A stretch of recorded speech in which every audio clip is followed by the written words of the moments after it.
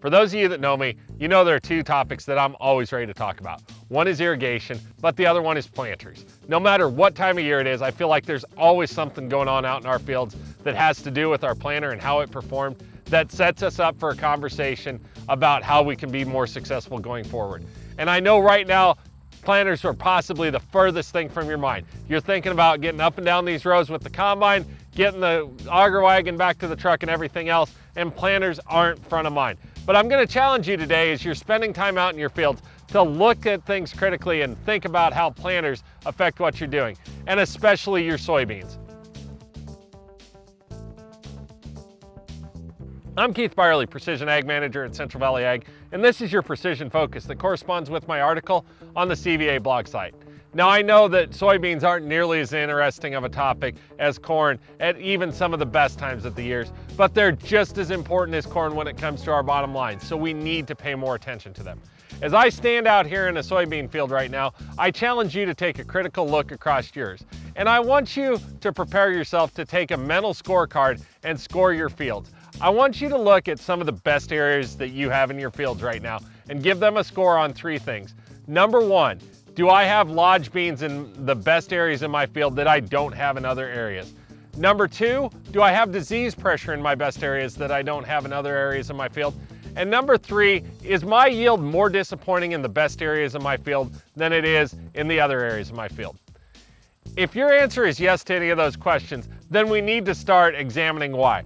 I'm going to be pretty willing to bet that there's one of three reasons why you would get a yes answer to any one of those. It's either irrigation, fertility, or population. Now, with the irrigation side, that's pretty easy to take off the table. We talk about that at length all year long. Let's move that one to the side right now. We talk about fertility all the time. Usually our best areas of the field have some of our best fertility. We're going to take that one off the table for a second and focus in on population.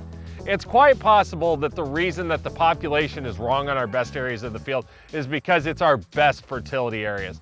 Where those plants suffer for nothing, they have an abundance of fertility and they compete more with one another and end up being ropey and taller, and that's why we get the lodging, that's why we get the disease pressure and all of those things.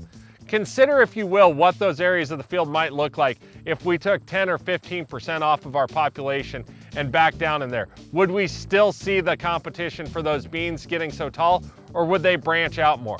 That's where the discussion of population starts.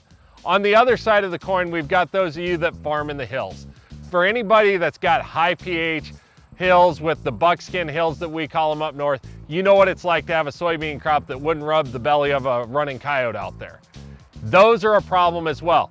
We know that those areas of the field sometimes respond more to a higher population because when we increase plant density, we process more of the calcium that soil is releasing, and we reduce the iron chlorosis that makes our beans come out short and not yield as much. In either one of these situations, population's really key, and I want you to think about that while you're harvesting right now. But now I want you to flip over to the other side. Think about all the things that we just discussed from a multi-variety standpoint of what's going on out in the field.